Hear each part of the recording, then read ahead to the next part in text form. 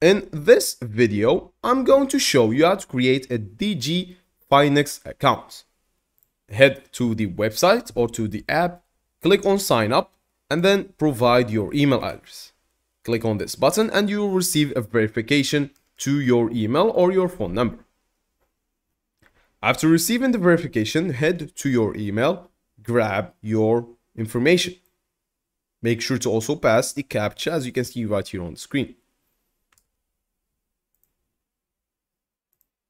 After that, you will receive an email with your password, with your verification code in it. After receiving it, make sure to enter it correctly.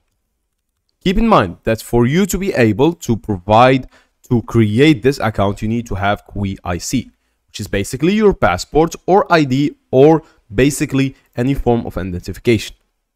You can see that there's basically some amazing rewards going on with those platforms. That's it for today's video and goodbye.